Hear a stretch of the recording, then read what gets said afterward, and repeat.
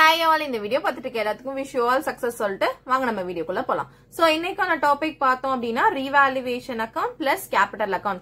revaluation account calculate பண்ணிட்டு and revaluationல profit or loss வந்துச்சுன்னா அத வந்து எப்படி capital accountக்கு transfer பண்ணலாம்ன்றது தான் பார்க்க போறோம். and already revaluation account எப்படி calculate பண்றதுன்ற வீடியோ அப்லோட் பண்ணிருக்கேன். உங்களுக்கு டவுட்ஸ் இருந்துச்சுன்னா நான் descriptionல லிங்க் ப்ரொவைட் பண்றேன். மறக்காம செக் அவுட் பண்ணி பாருங்க. and அதுக்காக ஒரு சம் நான் எக்ஸாம்பிள் எடுத்து வச்சிருக்கேன்.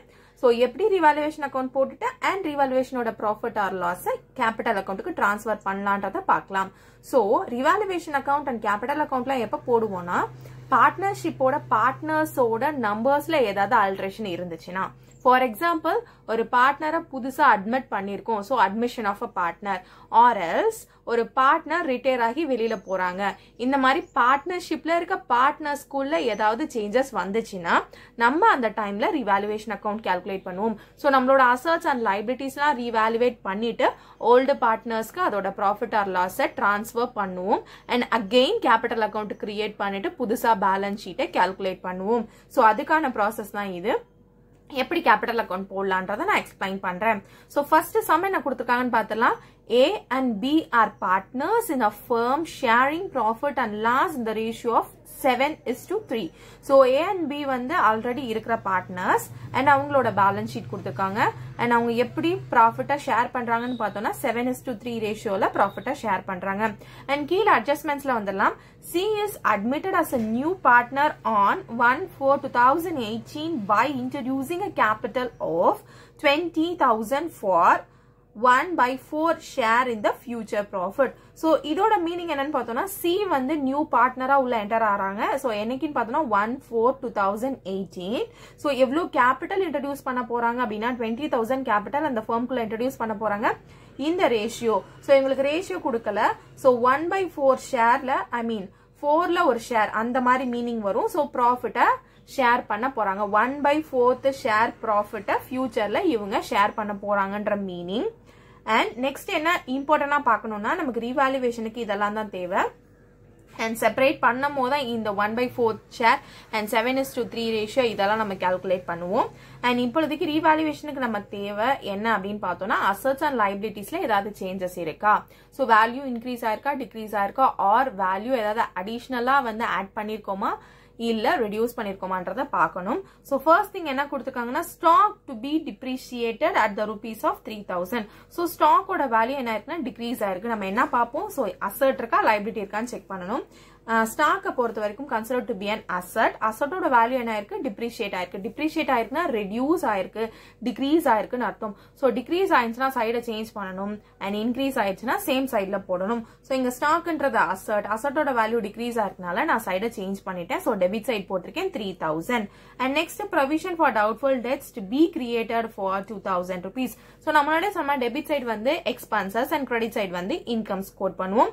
சோ இங்க பார்த்தோம்னா டவுட்ஃபுல் டெபிட்ஸ்க்கான டெப்ட்ஸ்க்கான ப்ரொவிஷனை கிரியேட் பண்ணிருக்காங்க. சோ அதுக்காக சம் அமௌண்ட் ரிசர்வ் பண்ணி வச்சிருக்காங்கன்னு அர்த்தம். So it is considered to be and liability. Anyhow நம்ம பேலன்ஸ் ஷீட்ல கால்குலேட் பண்ணோம்னா ப்ரொவிஷன் ஃபார் டவுட்ஃபுல் டெட்ஸை எப்பவுமே நம்ம அசெட் சைட்ல கொண்டு போயிட்டு சண்டே டெட்டாஸ்ல இருந்து ரெடியூஸ் பண்ணி காமிப்போம். even though it is considered to be a liability, ஏன்னா அதை ரிசர்வா எடுத்து வைக்கிறாங்கன்ற மீனிங்ல வரும்.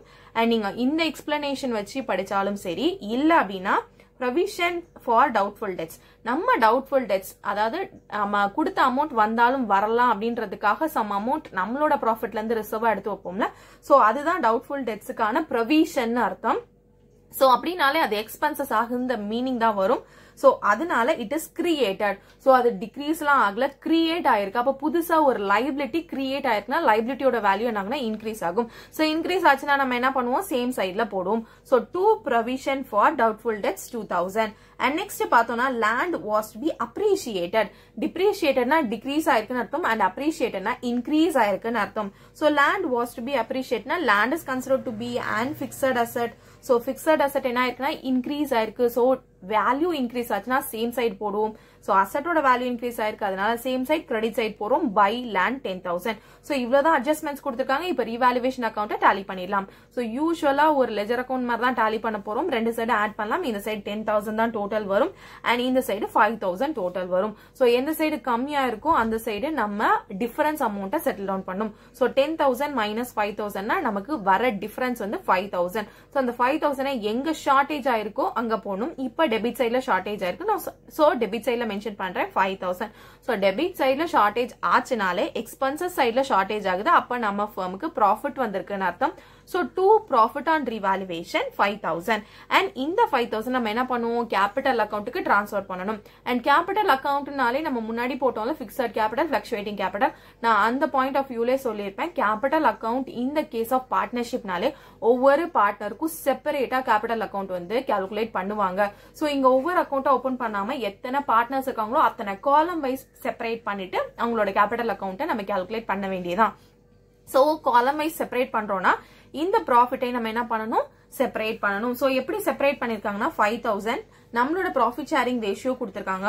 So that is 7:3. 7:3 அப்படின்னு சொல்லியாச்சுன்னா 7 plus 3. So 7 plus 3 is 10.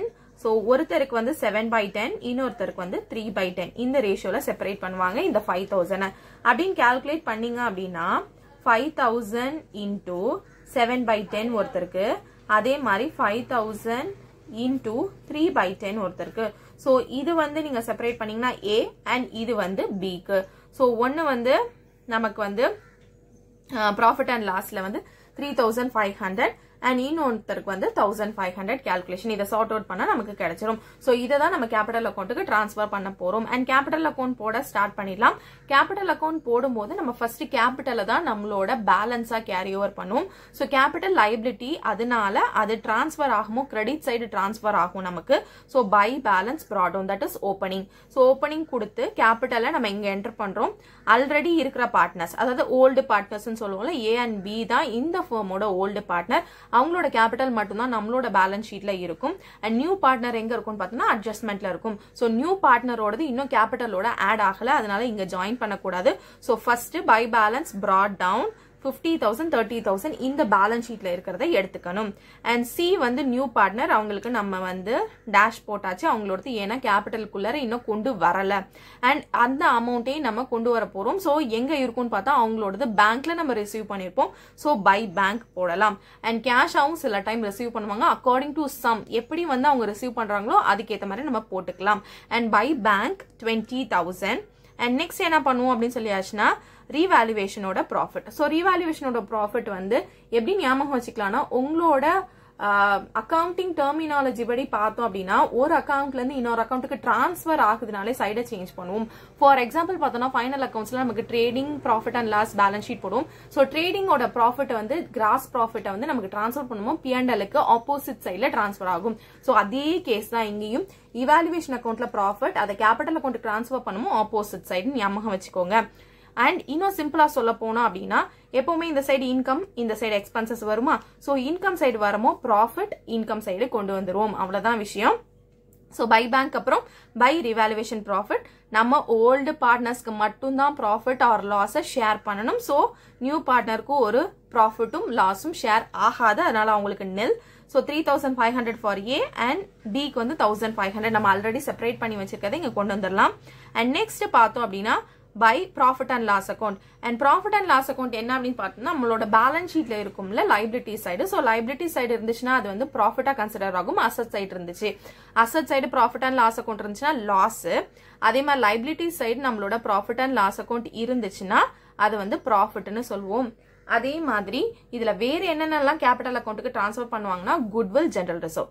So goodwill, general reserve, அதே மாதிரி ப்ராஃபிட் அண்ட் லாஸ். சோ இது மூணுமே நம்ம என்ன பண்ணணும்னா கேபிட்டல் அக்கௌண்ட்டுக்கு ஓல்டு பார்ட்னர்ஸோட ரேஷியோல ஓல்டு பார்ட்னர்ஸ்க்கு மட்டும் டிரான்ஸ்ஃபர் பண்ணுவாங்க.